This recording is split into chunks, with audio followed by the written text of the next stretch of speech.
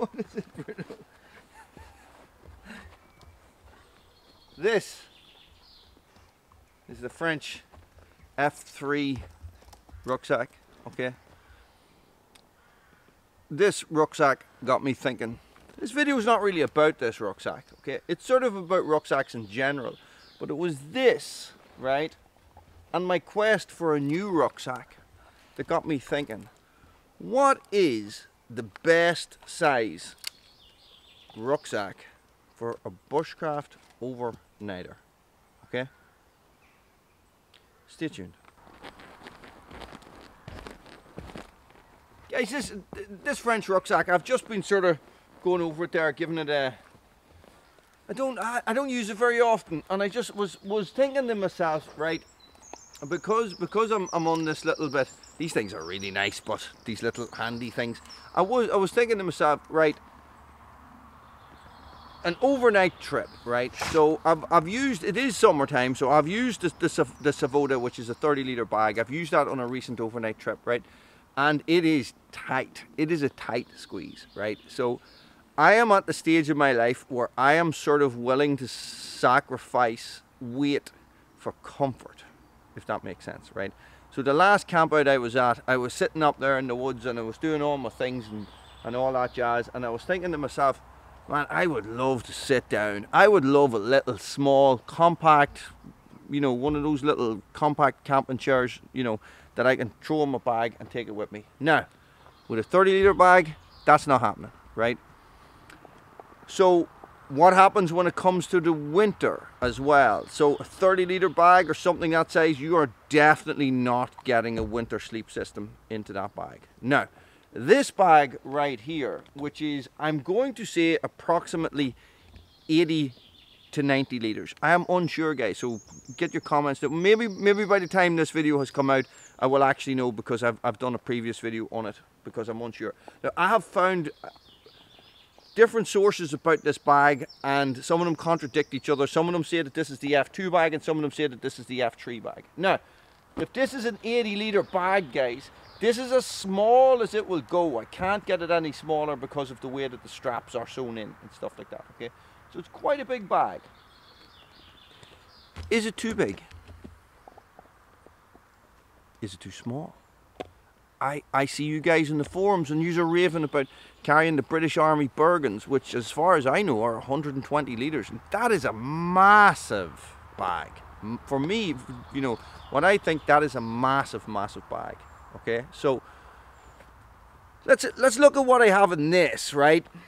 Now, there's not a lot, but I just wanted to just make a point about something, right? So you're probably looking at this and you're thinking this is quite a big bag.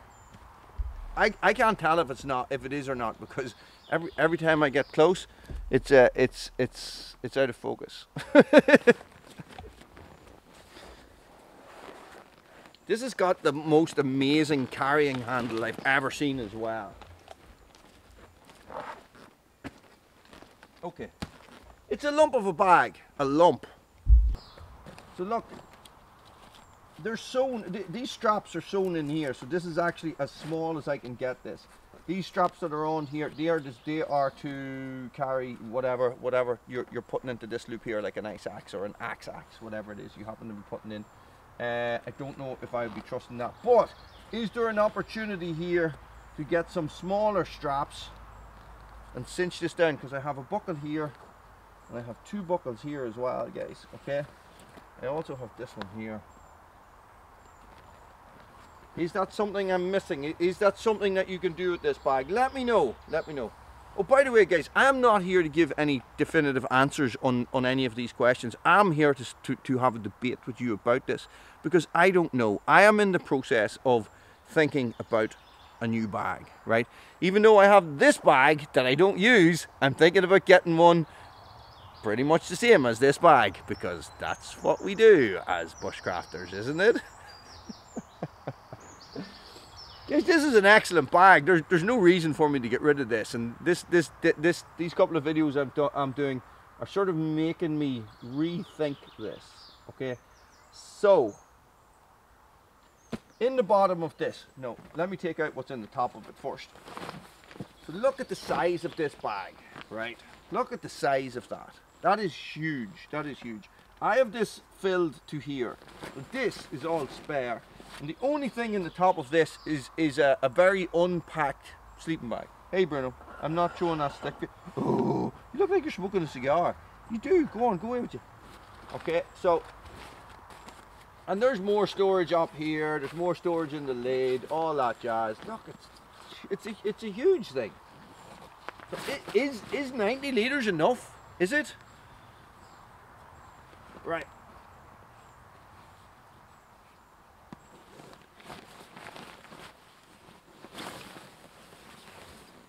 If I put this on the ground, a dog is either going to pee on it or sleep on it. I'm going to put it up here. And try and remember to put it away. So look. In the bottom of this bag, going from here to here. Now this is a waterproof bottom, by the way. Going here to here, it actually goes out through the internal divider that divides the bottom sleeping bag section from the top. I'll show you how.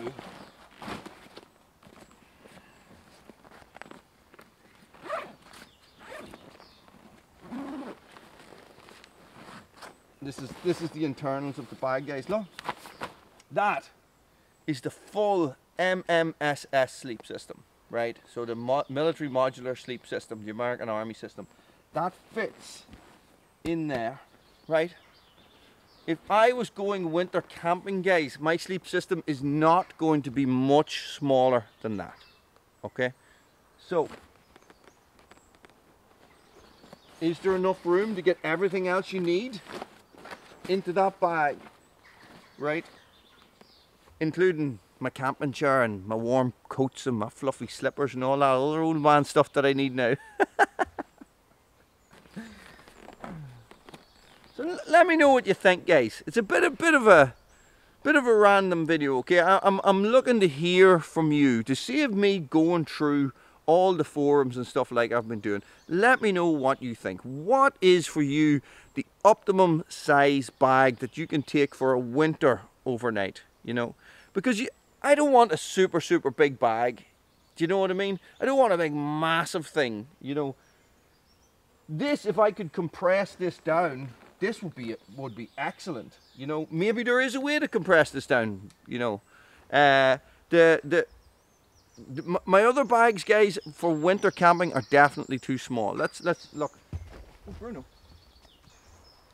So in comparison, guys, this is the Savoda, which is over half the size of this thing. Do you know what I mean? So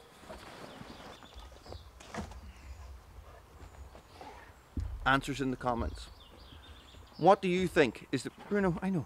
What do you think is the best size for an overall bag? Maybe might be a better question. Something that you can use for the summer and the winter. Okay.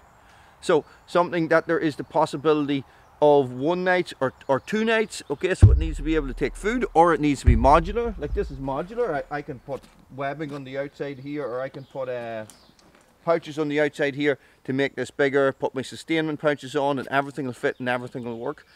Am I overthinking this, and is this already a good bag, already a perfect bag for overnighters and stuff like that? Guys, let me know what you think in the comments below. Thanks for watching. Stay frosty.